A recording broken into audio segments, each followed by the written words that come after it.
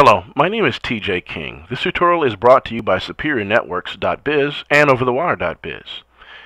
This tutorial will mark one of many tutorials for training for your A+ certification testing.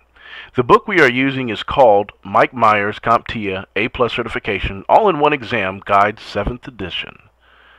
Now this is a comprehensive training, so we'll go into depth so you can get an idea to what gaining a certification is all about. Now, Comptia A+ certification has been the standard for many years, even though it wasn't accepted until about 2003 in mainstream society.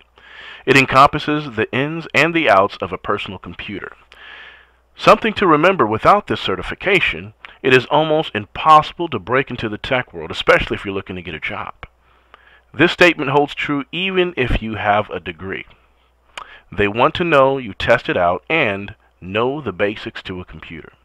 Now, computer networks for most companies are essential and require you have a knowledge to operate and maintain them. Why? Because some, if not everything, of a confidential matter travels on and through the network. So a trusted individual is the only one you want running your computer networks. With that said, let's move into the basics of a computer. Okay. Now, PC, it stands for personal computers. Personal computers use binary code to translate and execute commands. Otherwise, humans, even though they created it, cannot think in terms of binary. Binary is just ones and zeros. Binary is also called machine code. Everything you do, including the contents of this video, was saved in ones and zeros. A phenomenal idea, right? Now, the PC requires what we call a platform, or an operating system, or OS for short, in order for it to function. Otherwise, it is just a block of metal and plastic. There are several different types of OSs out there, or platforms. Every tech should learn the basics of at least two platforms, or OSs, whatever you want to call it. Now, Macintosh is a Unix-based operating system and is on the rise. So the two most popular are Windows-based and Unix-based. If it's any consolation to you, just to give you a little bit of help, learning a Linux or a Mac system in addition to your PC training is essential nowadays. Most companies are looking for Mac technicians because Macs are a very, very savvy type of PC, but a very useful one. As a matter of fact, this video is being shot on a Mac, and a lot of my tutorials will have some Mac instruction in it also. Moving forward, let's talk about the term input and see how it relates to a computer. What are input devices? Well, we have keyboards, we have mice, we have even biometric scanners and microphones, just to name a few. Now, without these devices, your computer will not respond to anything. Now, voice response is becoming even more popular, and so is video response, but that will happen in the near future. Now, let's move on and talk about output. What is output? Well, this involves the displaying of your data on a computer monitor, printer, or audio speaker. So this video is considered output.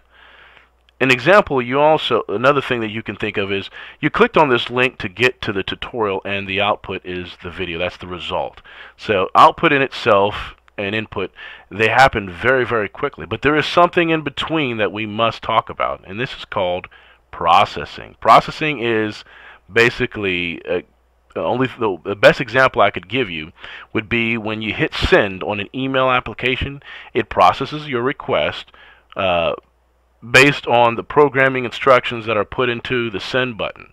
So keep in mind, some computers process information faster than others, so if you see it holding up, it may probably take a while because something is processing, or it could be a bug in the system. That happens quite a bit. Okay, now I am going to demonstrate how a computer uses input, processing, and output. Let's talk about storage. What is storage? Well, this is where all the data and application gets saved to. It can either be on a stationary medium like a hard drive, or a non-stationary medium like a CD or DVD, thumb drive, or external drives. There's more, but we're just naming a couple. So in easy terms, storage is where data can be put and saved. Think of a closet and you putting things in there. Now, you know the four basics that are required for you to learn how to be a technician. The four basics would be input, processing, output, and storage. These are very critical, otherwise your machine wouldn't operate. Okay. Now, we're going to demonstrate what a PC looks like. We're going to go from that. This is obviously for the novice user. So, with that said, let me go ahead and show a video of what one looks like.